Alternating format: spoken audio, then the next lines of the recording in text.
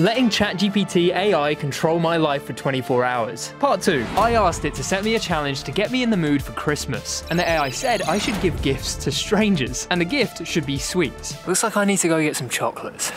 I considered buying the entire shelf of chocolates, but I haven't got Mr. Beast money, so I just bought an entire crate instead, and then I started trying to hand them out. But no one seemed to want free chocolate from a stranger on the street. Weird. Eventually though, people started saying yes. Have a good one. You don't know how hard it's been to give people free chocolate. And I emptied the box. And now I was starting to feel the Christmas spirit inside. Well, that was surprisingly wholesome. Then ChatGPT told me to call an old friend. And then it used the ingredients in my empty fridge to decide what I should cook for dinner. Okay, Greek-style omelette. Jesus Christ. And it finished my day with a Christmas movie. So it was all surprisingly wholesome. Maybe AI isn't going to take over the world and destroy everyone after all.